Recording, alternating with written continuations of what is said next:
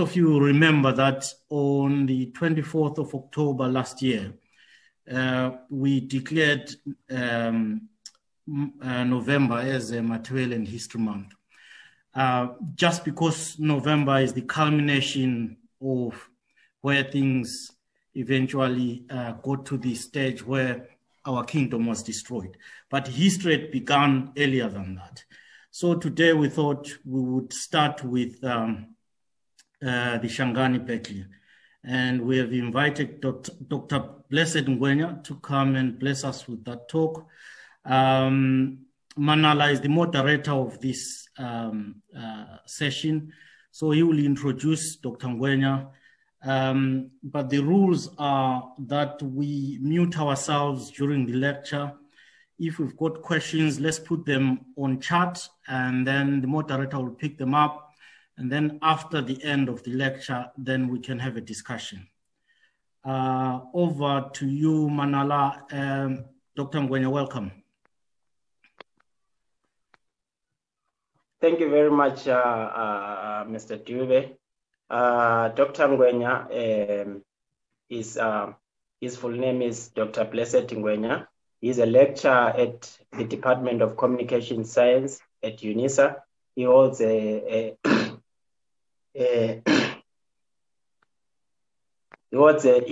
doctorate from University of Oxford. He is also an author of a book, Media Power, Hegemony in South Africa, The Myth of Independence.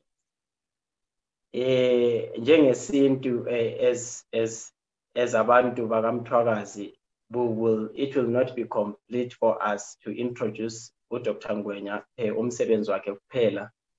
Thina amaNdebele sijwayele ukuthi sithokoza abezimu lapha aphuma khona. So lapha aphuma khona sithokoza wena Dr. Ngwenya wabakwena Sitshela sabakwena motswa lese waga mushudu ophalela le phalanyana gare ya ga Sitshela le rumo la setšhaba. Thokoze khulu Dr. Ngwenya, and over to you. We hope that to learn from you. Yeah, the floor is yours, Dr. Ngwenya. We are ready for the lecture. Oh no! Thank you so much.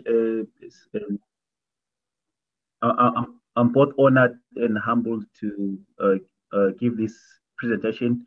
To me, it is not necessarily a presentation, but it's a dialogue. It's an engagement. And I'd like to thank the people that have taken their time to listen or to participate and engage in this. What I've done, yeah, we can hear you. In as much as I actually prepared notes so that this thing can be more like disciplined, and so that I can like not veer off the script. But thinking and praxis, they are on a continuum. You can't really separate those. So as I was thinking out aloud, I thought maybe I am going to veer off from the notes, maybe start with something different, and then I'll go to my notes. To begin with, what comes into my mind is the popular poem by, his name is Hilary Belioc, but the poem is no longer popular now. It was popular in the 1900s to the 1980s. But the most important quote from that poem is that we have the maxim and they have not. Whatever happens, we have the maxim and they have not. Whatever happens, we have the maxim and they have not. You may know that I've repeated the quote 3 times. The maxim refers to the Maxim gun. This was the most potent gun that was invented during the 1880s and used in warfare until the 1920s. With this gun, but it was invented in 1887, but first adopted officially by the British in 1880. It was the first time the Maxim gun was used. It was used in the Shangani battle, 25 October, which is 127 years on the dot today, against against the Matebele in the Shangani battle. But my emphasis on repeating that quote 3 times, I've seen if someone, like say, perhaps in Nguni culture, when someone's name is Temba, if an adult says Temba, Temba, Temba 3 times, that is done with emphasis. Or even maybe in Hebrew culture, which I contest is African culture, when biblically in the text, when God said Moses, Moses, Moses, that is done emphatically. But what I'm trying to say is that the Maxim gun, and emphasizing on that quote on the Maxim gun, I'm trying to say this civilization we are actually in was brought. I was saying this civilization we are actually in, and it's in a respectful way to say it's a civilization. Actually, it's a decadence. So this civilization or this decadence we're actually in was wrought or was brought in by the gun. It was brought in by violence. So these guys, when they say the imperialists, when they say whatever happens, we have the Maxim gun, it shows that their hope, everything that their hope hinges on is violence. And the only people that understood that this issue of violence is the modus operandi of the imperialists were the pre-colonial people. So they realized that to get rid of these people, it is only to use violence, but not negotiation. So these particular decades, this particular civilization we are in, if it was wrought by violence, it can only be done away with violence. But that violence, it is not the kind of violence that they use. There's what we call liberatory violence, whereby, for instance, if one uses an example, if a dog is cornered, even a tame dog is cornered, and then people want to kill it, people want to bludgeon it to death, what's going to happen is that it will lash out, it will be vicious, and it will be what people call violence. So this is a form of liberatory violence. But the fact that now, okay, this particular violence has been maintained through 2 particular ways, particularly when I'm using the Shangani battle in perspective. I'm going to go into the causes, the cause, and the consequences of the Shangani battle. But now I'm just giving, I like the title you gave to this talk. It allows someone to, so that we can rethink thinking and unlearn learning. And then we have a new way of remembering our history.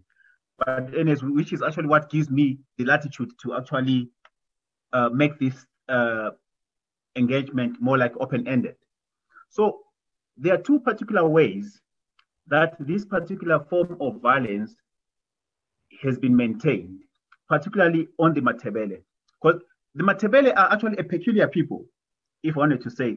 They are the only kingdom that at its birth was recorded until almost its demise, its formative years until its demise. So its birth, its formative years, its evolution, transformation, and everything is actually recorded. There's no other, except perhaps maybe the Egyptian.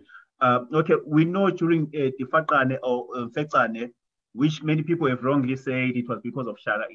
Shaga was actually born into Fekane. Mashobane was born to Infectane. All these people, they were born into Infectane. As many people, like many scholars like Sapelo Kacheni Ndlovu, Coping, they have said Infectane is not to blame on the black leaders. It is actually to blame on the white encroachment when the white people were coming into the interior from the coast.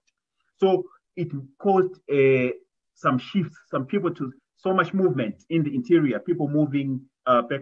So sorry for veering. But what I'm trying to say is that this thing was done to this violence has been maintained through 2 ways. 1, it is the theodicy of text. And then 2, it is discipline. By theodicy of text, a theodicy coming from word theo, almost something that is God-given. The black body all over the world today, it is the only body that does not think outside what it has been given. So by theodicy, I mean, if they're going to say these are the African borders, black people will not want to think outside that. And if they say, oh, this is your pastor, mostly with black people, they will take that person as a god.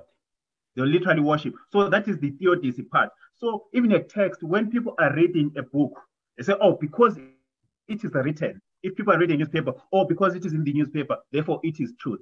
But that is not necessarily true, because that is how colonialism has worked. That is why we find that, especially the Shangani battle is very, my argument in the north, maybe as I'm going to visit, if there's going to be time, is quite paradigmatic. By that I mean, it is a symbol of something. The Shangani battle is a symbol of blackness. It is a symbol of black power all over the world. There are 4 other paradigmatic wars done by black people. Of course, there could be quite a number, but the ones that made black people have a particular idea that coloniality, whiteness can be defeated, it is those 4. And the other 3, it will be the Haitian Revolution. The Haitian Revolution, that's where black people actually defeated the without any assistance, defeated the French and Litoso leading that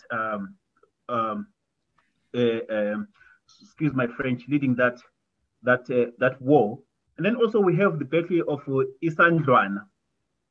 And then we also have what the Basotho is called the Basotho War. It's called the Ntwa Yasikrit. That was in 1865 to 1868. And then we have the Battle of Shangani. But it is not a battle, that is a war. You know, battle is a way of reducing it to skirmishes, but that was a war. And those 4 actually they've tried to be like, okay, if I to give an example of Haiti economically or otherwise, it has always been suppressed because it is a symbol of something. If something is a symbol of something, a symbol of victory or a symbol of resistance. So that is why I find that not many people can tell you about the Battle of Shangani because they know nothing about it. The only thing you can have, it is white historiography. When you have people like Chris Ash, who write about the Matebele, but he writes from a very racist, unapologetic position, depicting people like the King Lopengula as a tyrant, savage, literally almost eating people. In some of when he describes the war, he says the Matebele warriors actually had Martini rifles. What they did, they were shooting in the air, thinking the bullets will come down like arrows. But that is a lie. If anyone knows the Matebele, it was a close combat, short-stepping spear. They did not have that experience of an arrow going up. So you can see the lies, the falsities, and the factoids that accompany the white historiography. But I am saying this comes by disciplining for people not to think outside the logic that has been given, not to think outside a coloniality. By disciplining, it is not only physical. Disciplining can also come through the education system. You are told in a particular, talking about disciplining. Disciplining cannot only be physical, it can also be epistemic, educational, or even economically. Like for instance, these are on a labyrinth. For instance, if someone says in a textbook, this and 1, 2, 3, and 4 happened, so you're supposed to write an exam, and maybe which gives you access to university. If you write the opposite or a different interpretation, you are already wrong. You're failed. So for you to get an A or a distinction, now you have to be disciplined. So you belong to a particular discipline. But if you think outside that discipline, you are wrong. Economically, it can even go maybe to issues of, say, the banking system itself. But that would be basically a digression. But I'm trying to elaborate on how disciplining works. It can work over so many years. But disciplining also can, if we talk about epistemic discipline, it is not only about what is written, but sometimes it is all about what is omitted. Because what is omitted is actually the silencing of a particular voice or the silencing of an alternative thought. So like, for instance, the Battle of Shangani, if it is a battle of resistance, it is a battle of liberation. But if you eliminate that, it becomes a bit problematic. And also, there's this emphasis of the Matebele. Any historiography focuses on migration and warfare, yet that is only a small part of a nation. And even in this white historiography, when these battles or these wars take place, the emphasis is on the numbers. How many were killed? Who won? How many lost? But that is not, it does not tell the truth, the entire story, if one were to say. Okay, I digress because I wanted to talk, I was talking about Haiti, Ghana, Senegal, and but linking all together back to the battle of Shangani. So if you look at Senegal is if you've been following the news lately, you know Julius Malema went to Senegal, that is in the Free State, where those Boers fired a shot in court. It is interesting how history has got a way of resurrecting itself, like this battle of Shangani. Now that there's this engagement, this dialogue, there's going to come a time when it is really excavated and it comes to the fore. So, like for instance, Senegal, someone will be asking themselves, why is that place called Senegal? Is it about Senegal or Senegal, the country or something? But Senegal is named after Major Frederick Senegal. He was a Boer commander. So he fought in what is called the Basotho Wars, which I alluded to earlier on in Toa Yasekriti. In the Basotho Wars, that was between 1865 and 1868. I think those dates, maybe they might ring a bell, 1865 to 1868. 1868, that's when King Julius died, isn't it? And that war, Senegal was killed in that war by the Basotho. And it was a victorious war. But because of memory and how we remember and how we value symbols, which is different, particularly in the way we do it. Maybe it's because as Black people, they've been subjugated, so we cannot practice our being almost in a liberatory way, or for lack of a better word. At that point, because of the people who were killed, the Boers who were killed in that war, the Basotho War, what they called in Toa Yasekriti. It's called Toa Yasekriti because they use cannons like that sound, almost like Kiskwakwa, but Kiskwakwa was a Maxim gun. So, but it refers to the nature of warfare. So, a treaty was made in 1868. So that a treaty was made is called, I've forgotten the name of the treaty. It was made whereby in compensation of the Boer lives lost, the whole of the Free State, Senegal, Bloemfontein was given to South Africa, taken away from Lesotho.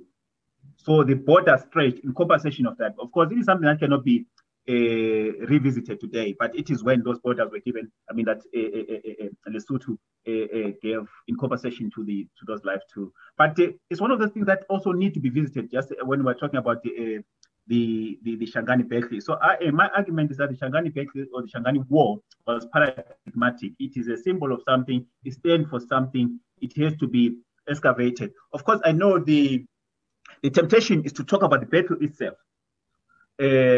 The battle or the war itself is actually, it has so many different interpretations. Like, for instance, we'll have people saying there were only 4 white people were killed and there are 500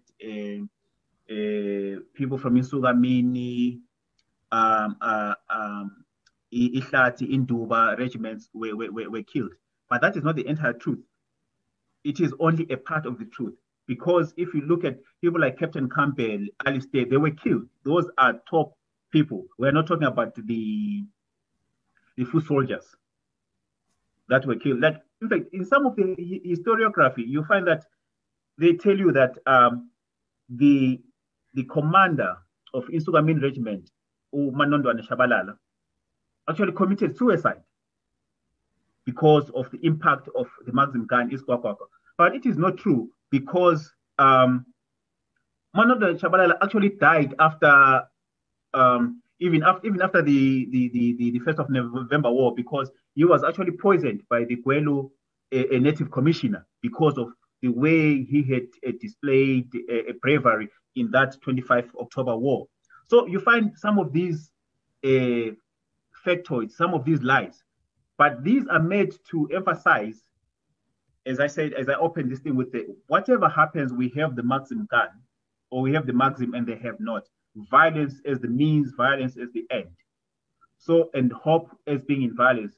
But I am saying maybe to go back to the notes, of which I'll start like in the middle of the notes, not at the beginning. The notes I prepared. The first is the causes. What were the causes of the Shangani War? The causes of the Shangani War, they need to be understood in one particular way. That a war, particularly the Shangani War, was not an event, nor an episode. An event or episode is something that happens from, say, 21 June to 27 June. That is an episode, that is an event. But it cannot be seen as an event. It is actually something that is epochal. The Shangani War is still going on today. It cannot be historified. It cannot be put into the past. Of course, history itself is a bit, it has got its own contestations and its own problems, because some people see history as a science whereby you just excavate something that is from the past, or you interpret something that is from the past. So history is seen as something that is what is from the past. But some people see history as an art. By saying history is an art, it is about how we interpret the past. So history is today. There's nothing called is in the past. That is called to be in the past. But that actually chimes with the African position of saying Inyati ibuzwa kwaba phambili, because there is no past. What you call past is actually what is ahead. Because in the African tradition, those who are ahead, abokhokho, abadala, nalabo sebashona, because they've walked that path, so they are actually ahead. So that is where we are going ahead. But say in some cultures, the forward is like where you are yet to go. But those who have died, they are in the past. Which is actually a contradiction in positionality. So inyati ibuzwa kwaba phambili. So what you call history is actually part of today. So that is what I'm saying. History is, the Shangani battle is an epoch. Even today, it endures the effects of it. Let's say, for instance, the issue of genocide. Maybe I'm pushing it too far. Okay, let me put it this way. The Shangani battle, right?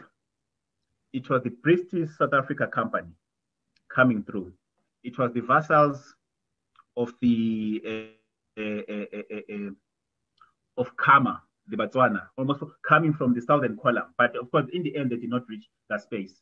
It was South Africa. It was Henry Lodge in Cape Town had to give a go-ahead that, okay, Jameson should attack. But he was not in it alone. He had to talk to the foreign minister in England. So all these people are giving this assault or this war a go-ahead. So here is a people. They are being surrounded by so many people to be annihilated, right? But this does not come from nowhere. It comes from their history. Look at this event again. The same event happened in the Transvaal, when the Griqua, when the Barolong, when the Batlokwa, when the Burus moved. Literally, he had to force Mzilikazi to move out of the Transvaal. You see, all these people conspiring against the nation. But maybe to also emphasize the idea of the epoch, let's go to the genocide of the 80s. South Africa conspired because of the fear that Umkhonto we Sizwe was going to be trained or given hosted by Zipra, isn't it?